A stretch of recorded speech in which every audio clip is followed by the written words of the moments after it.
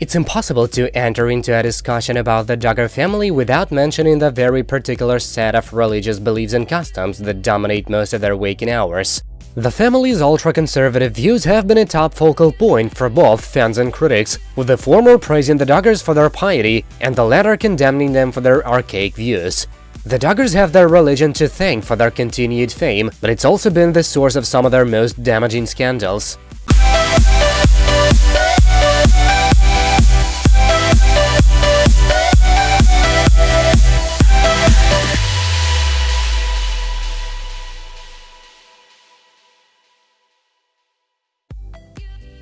Almost two-thirds of Americans identify as Christians, but very few of them would feel at home in one of the Duggars' church services. Even fellow believers in the Duggars' minuscule sect would likely balk at the prospect of raising their children as strictly as Jim, Bob, and Michelle have. Their probable reasons for granting their own kids a longer leash would be fully supported by the Duggars' current set of circumstances. It stands to reason that if you use your faith to justify controlling every aspect of your children's lives, they're far more likely to rebel at the first opportunity. And that's exactly how the Duggars wound up in their current crisis, one that's created an endless string of tabloid-friendly controversies and some deep divisions between parents and kids. But before we attempt to determine whether any of the Duggar children have gone so far as to leave the church, we have to answer a more fundamental question. Namely, what religion are the Duggars? The answer is not as simple as you might think. The Duggars are independent Baptists, a fairly sizable sect that comprises roughly 2.5% of the US population according to a study by the Pew Research Center. Independent Baptists have a long history of far-right conservatism, having been founded by a small contingent who felt that more mainstream Baptist sects were becoming too liberal.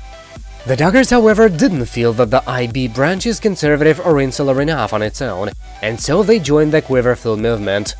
The brainchild of Institute for Basic Life Principles founder Bill Gothard, the Quiverful movement lost most of its members when Gothard was forced to step down amid a string of sex scandals. But Jim, Bob, and Michelle have remained faithful members, and so it seems have most of their kids. The IBLP and the Quiverful movement teach that it's the duty of every Christian woman to give birth to as many children as possible. That's why there's pretty much always a pregnant Duggar. Just this week, we learned that Jessa Duggar is expecting her fourth child.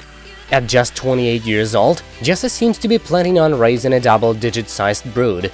So it's safe to assume that she's still a believer in both the IBLP and the teachings of the disgraced Bill Gothard. Her older sister, however, seems to have chosen a very different path. Jill Duggar is no longer on speaking terms with her parents, and she seems to have little interest in following their belief system. In recent months, we learned that Jill drinks alcohol and uses birth control, both of which are major no-nos in the Duggars world.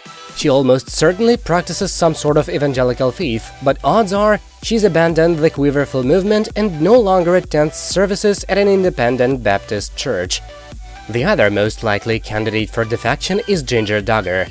Ginger lives in Los Angeles with her husband Jeremy Vuolo, who is currently studying at a local divinity school. The Vuolos are Baptists, but they've abandoned many of the rules that define the Quiverful lifestyle, including the one that requires women to wear long skirts at all times.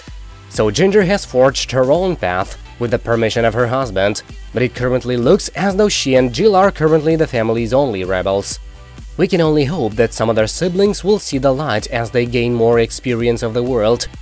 That's it for now, thank you for watching, please subscribe to stay tuned.